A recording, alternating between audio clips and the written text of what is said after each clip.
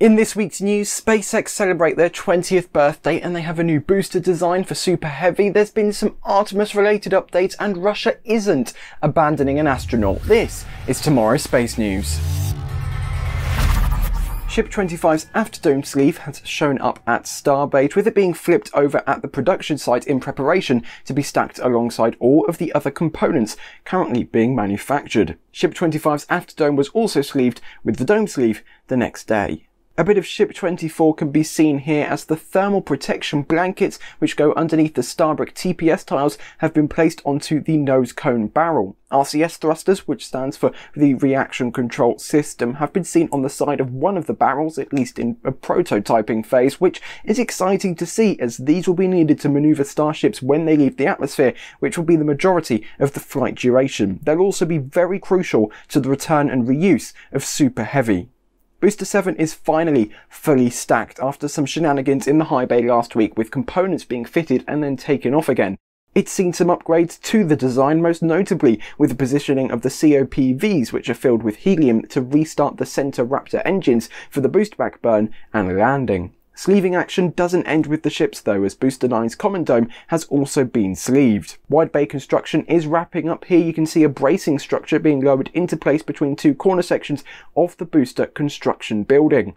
A new ship nose cone has been spotted in production tent 3 and it is nearly fully covered in the starbrick tiles. One of Booster 4's grid fins has also moved, and I don't know whether this was intentional or not. If it was intentional, it's cool to see some grid fin testing, and if it wasn't, then that must have been very windy or hit by a very big bird. It also looks like Ship 20 got a bit bored just sitting at the orbital launch mount not doing much, so SpaceX moved it about and ended up leaving Ship 20 basically in the same place where it started. NASA has released new information on the human landing system, and with it comes new renders for the Lunar Starship and Tanker Starship variants. The Lunar Starship no longer has the solar panels around it, and there seems to be a new tanker variant, possibly a fuel depot that stays in orbit permanently as it doesn't have any fins, and it is taller than the normal Tanker Starship vehicles. NASA's budget for the 2022 fiscal year has been revealed, and although the agency received $760 million less than originally requested in total, the Human Landing System's budget has not been affected. The HLS program is getting $1.195 billion, which is what NASA wanted. However, the spending bill does ask NASA to deliver a plan on how they will ensure safety, redundancy, sustainability, and competition in the HLS program within 30 days of enactment. SpaceX turned 20 years old last week, and on Twitter they posted a video of their highlights since their first launch from the Kwajalein Atoll, all the way up to their latest tests out of Boca Chica. As always, the sources are linked in the description, so if you want to watch the whole thing, then head over to SpaceX's Twitter.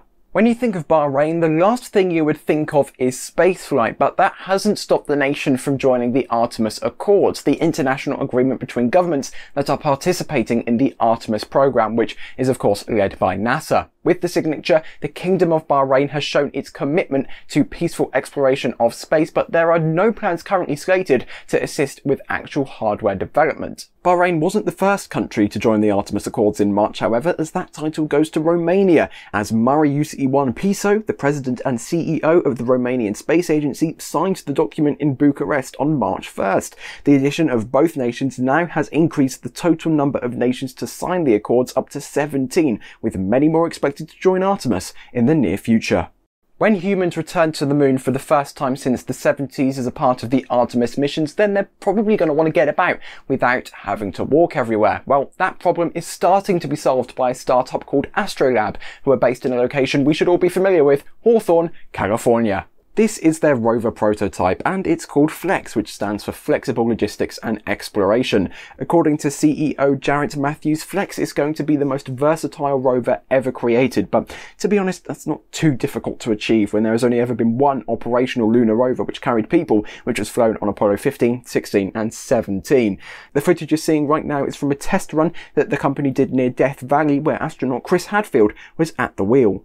During this run, Astrolab simulated a lot of different activities which an astronaut or astronauts may have to do on the lunar surface, which included setting up solar arrays for a lunar base and navigating difficult terrain with and without passengers. According to Hadfield, the rover is a nice vehicle to drive and it's also very capable, which is something that Astrolab are very happy to hear. Similar to the other commercial contracts such as the Human Landing System, which was won by SpaceX with the lunar variant of Starship, NASA is soon going to be launching a lunar terrain vehicle project. According to Jacob Bleacher, the chief exploration scientist at NASA HQ, the agency will soon be requesting proposals in the next few months. Astrolab have been developing Flex with the LTV competition in mind, and they'll be going up against the likes of Lockheed Martin, General Motors and Northrop Grumman. The requirements for the LTV competition are quite large, and they include the ability to operate for an 8-hour moonwalk, being able to operate for 10 years, and being able to operate during the night at the South Pole of the Moon. I don't know if you've ever been to the lunar South Pole, but it gets very cold with an average temperature of -13°C. Somewhere on Earth where it gets that cold is Baikonur, the location where all Soyuz crewed launches commence. Seriously, check the link in the description. The average low in January is -13.6°C. That transitions us quite nicely to the next story, which is debunking the false threats that Russia would abandon NASA astronaut Mark Vande, who is due to depart the International Space Station on Soyuz MS-19 at the end of the month. Many stories from large news outlets have been stating that Roscosmos would not return the American from the station due to the economic sanctions that the US have imposed on Russia. These all seem to stem from one video released by RIA Novosti, a news organisation with a bias towards the Kremlin, who have now said that the video was a joke. Even though sanctions are being imposed on Russia from the US government, NASA isn't changing the way they interact with Roscosmos. Both nations jointly operate the most vital parts of the International Space Station, so falling out would just be stupid, and it would put innocent lives at risk in space. Even theoretically, if Russia did abandon Vande and not allow them back to Earth on Soyuz, the US has Crew Dragon and hopefully they'll have Starliner in not too much time, so there are options of returning Vande. They're just a bit more complicated than just flying back on Soyuz.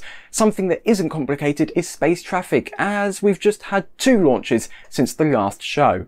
March 9th at 13:45 UTC on the Space Coast saw Starlink Group 410 launch atop Falcon 9 B1052, the converted Falcon Heavy side booster. Their 10th launch of the year was on the 10th week, keeping to their goal of reaching 52 successful flights this year, and that also came with their 10th successful landing, as B1052 landed smoothly on a shortfall of gravitas. Following a blue screen I thought meant that the booster had maybe not done a good job at landing, but it's fine, it's completely healthy and safe. All 48 satellites have been deployed to their 317 by 305 kilometer orbits at an inclination of 53.22 degrees.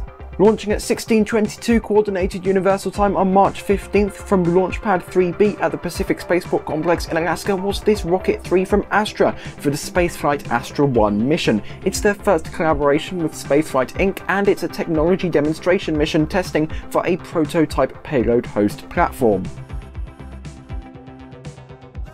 Coming up over the next 7 days, we have Yaogan 3402 on a Long March 4C, MS-21 on a Soyuz 2.1A rocket, and Starlink Group 412.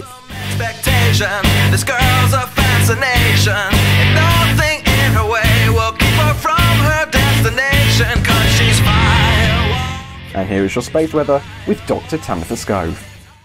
Space weather this week is getting very exciting. We're now coming down from a solar storm that brought us up to G2 levels. In fact, as we take a look at the Earth-facing disk, you can see back on the 10th into the 11th, whoosh, right there, that was the big solar storm launch. It created almost a full halo in coronagraphs, and it let us know it was going to be a big solar storm. In fact, when it finally did hit, it actually hit early, and it actually passed an upstream monitor that we weren't expecting, and that is Solar Orbiter.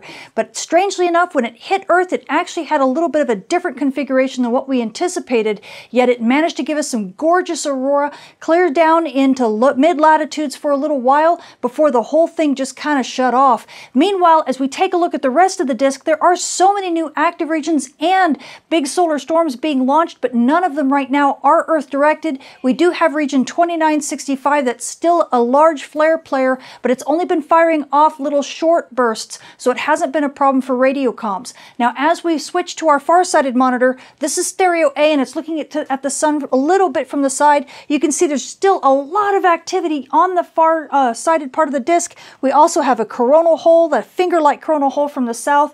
That is going to be sending us some fast solar wind here in about 10 days. So you satellite operators in GEO, get ready. There's going to be some more spacecraft charging coming in a little bit more than a week. For more details on this week's space weather, including more details on that solar storm that just impacted Earth, come check out my channel or see me at spaceweatherwoman.com. Tomorrow is crowd-funded, and the people in that crowd are the citizens of tomorrow, who donate to us once a month. Each tier gives you different levels of rewards, with examples being Escape Velocity citizens getting access to the Escape Velocity Discord channel, Orbital citizens getting access to topic discussion for the live show, and of course every citizen has access to the pre- and post-show broadcasts of the Tomorrow live show, where we get up to a whole bunch of random stuff. If you want to join them, then just head over to the join button below or youtube.com/TMRO/join. If you want to help us out without giving us money, then subscribing and liking our content does help YouTube's algorithm notice us and push our videos to more people with similar interests. So all of that is greatly appreciated. There is once again no live show this week, but the plan is to return in 2 weeks' time. So to make sure you don't miss that, turn on your notifications or join our Discord server, which is linked in the description down below. For now though, thank you so much for watching and goodbye.